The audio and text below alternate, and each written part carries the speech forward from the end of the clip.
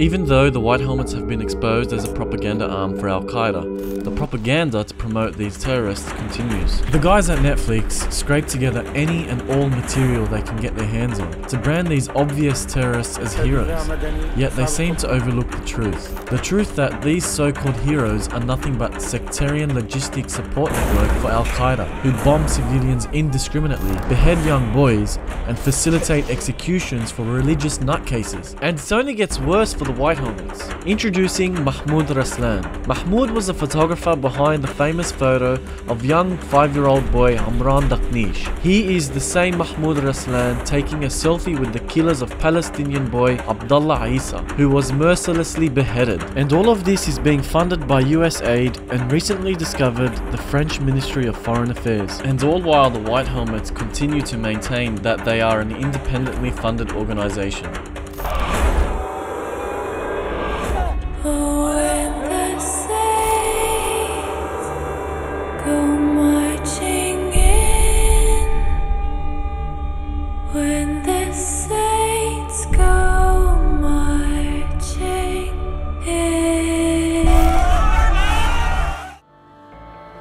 The White Helmets are neither saints nor heroes.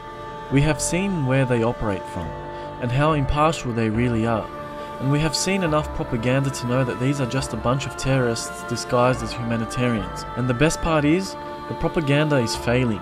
People are no longer falling for your first responder hero story, and Netflix should seriously reconsider the facts.